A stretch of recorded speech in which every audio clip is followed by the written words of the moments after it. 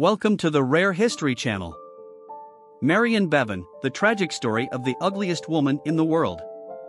In 1900s England, a mother of four named Marion Bevan developed acromegaly and took up the title of being the ugliest woman in the world as a way to provide for her children. This is her tragic story, a reminder of how cruel the world can be. The world's homeliest woman wasn't always the epitome of ugliness. Bevan was actually an attractive woman in her early years before she suffered from acromegaly. The disfiguring ailment, a disorder in which the pituitary gland overproduces growth hormones, can cause adults to suddenly begin growing again. Hands and feet may swell, and the changing bone structure alters facial features. Bevan's pleasant face became grotesque as her brow and lower jaw protruded and her nose expanded. Bevan's more beautiful days began in East London, where she was born as Marion Webster in 1874. She became a nurse and by 1903 had married a farmer from Kent, Thomas Bevan. The happy couple had 4 healthy children. All was well with Bevans until Thomas died unexpectedly in 1914.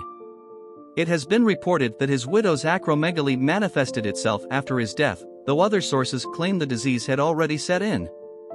Acromegaly is one of the rarer pituitary conditions, and today, it can be treated if detected early enough.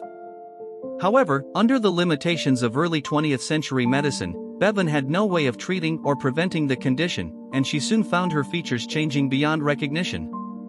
Bevan decided to capitalize on her worsening appearance in order to help support her large family. She entered a local The Ugliest Woman contest and bested 250 unsightly competitors. The original advertising, placed by a British agent for Barnum and Bailey's Circus, read "Wanted, Ugliest Woman. Nothing repulsive, maimed or disfigured. Good pay guaranteed, and long engagement for successful applicants. Send recent photograph." Blessed with such an unfortunate title, Bevan found work in the sideshow. The job seemed secure, as doctors promised she would continue to grow uglier. In 1920, she was hired by Sam Gumpertz to appear in Coney Island's Dreamland Sideshow, a form of freak show, where she spent most of the remainder of her life. The public was invited to gawk at the 154 pounds she carried on her 5'7" frame, as well as her size 11 feet and size 25 hands.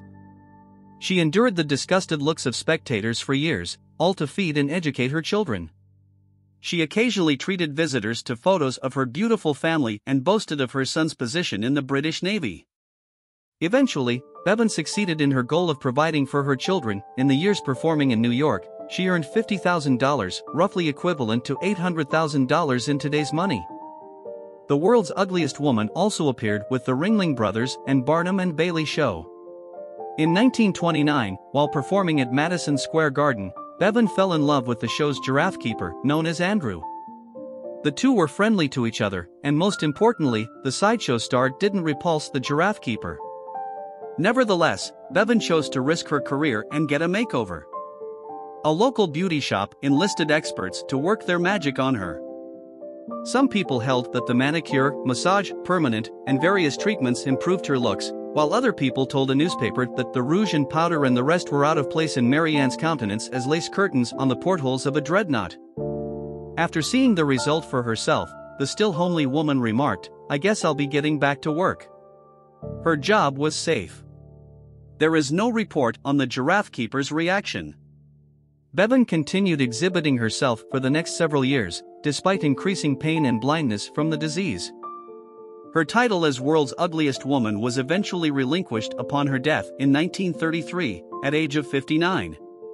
Today she is put to rest at the Ladywell and Brockley Cemetery in South London as per her dying wish. The Hallmark controversy. In the early 2000s, Bevan's image was used on a birthday card in the United Kingdom made by Hallmark Cards.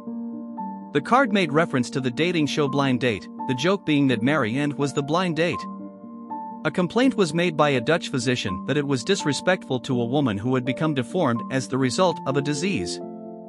Hallmark agreed to stop distribution of the card but said it would not recall existing stock. Lisa Polillo, communications manager for Hallmark, said, "Once we found that this lady was ill, rather than simply being ugly, then the card was withdrawn immediately, as it would breach anything we would do in terms of taking the mick out of anyone who was poorly." Wouter de Herder, a consultant endocrinologist at the Erasmus Medical Center in Rotterdam, the Netherlands, said he was horrified when he saw the card on sale while on holiday in the UK. I immediately recognized the photo as I had just written an article about Marion Bevan, he said. She had been an attractive young London nurse but then suffered from a painful disease called acromegaly. This caused bone and facial disfigurement, which in those days could not be properly treated. As her husband had died, the only way she could find to make a living to support her 4 children was to be in a freak show and be called the world's ugliest woman.